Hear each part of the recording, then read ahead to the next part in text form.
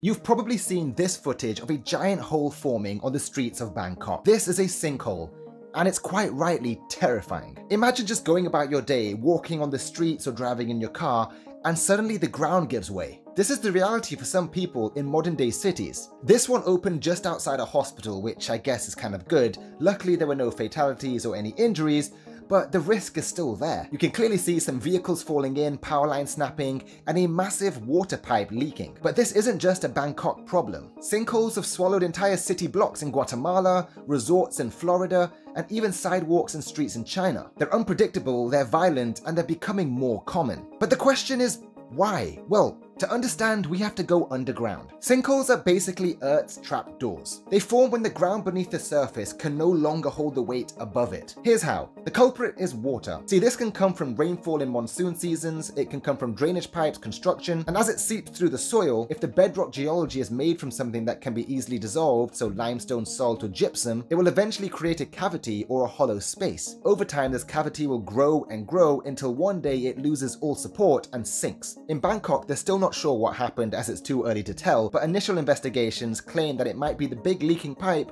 or waterlogged groundwaters due to heavy rainfall. The road looked fine until it wasn't. Sinkholes can happen anywhere, but some areas are more prone than others. They're usually places with limestone or gypsum bedrock or poorly maintained systems and massive city urbanization schemes. As cities grow, so are the pressures beneath them. And this is what makes sinkholes so scary. You don't see them coming. They're a reminder that even our modern concrete urban jungles have the power to collapse under their own weight. Now, it's unlikely that we can prevent every sinkhole, but we can do things to mitigate the risks. Cities are starting to scan with ground-penetrating radar to find voids and cavities. They're also upgrading old, leaking pipe systems to ensure that no subsoil gets destabilized, and smarter urban planning to ensure we're not building on places which are prone to dissolving goes without question. Sinkholes often feel like something out of a disaster movie, and quite frankly, they could be. But in reality, they're part of an underground process we do understand and we can plan for. If you enjoyed this video on Earth Explained, like, comment, share, follow, and I'll see you in the next one.